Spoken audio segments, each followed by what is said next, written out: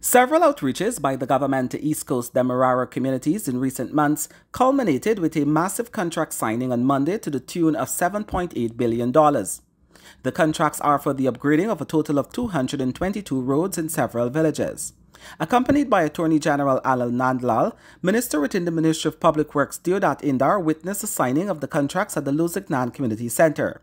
The contracts were signed by Permanent Secretary of the Ministry Vladim Prasad.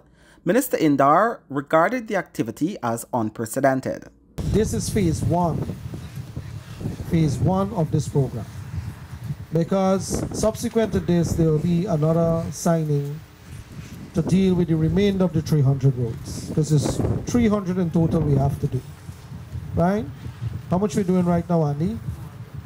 222, and we'll do the balance of it very shortly. Now, I wanted to say that the roads that we are doing here stretches for the entire East Coast, straight up to Mahaika.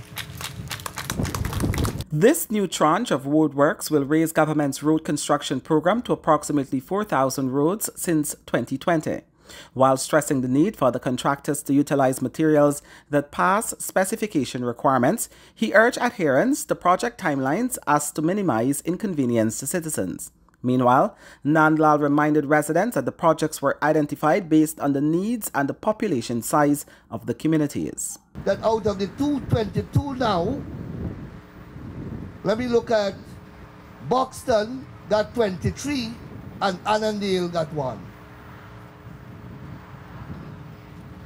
Industry got 1 and Haslington got 13.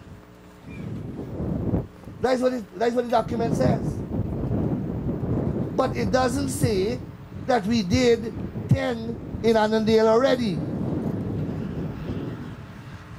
And we did how many more in industry already.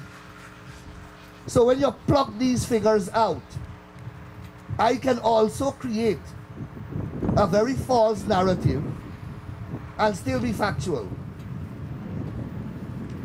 Imagine if I were to tell you in isolation that out of this 222, Buxton get 23 and Annandale get 1. I am from Annandale. The road projects complement the 300 roads in Region 6 and another 100 in the east bank of Demerara, forming a comprehensive infrastructural network. For the newsroom, Kurt Campbell.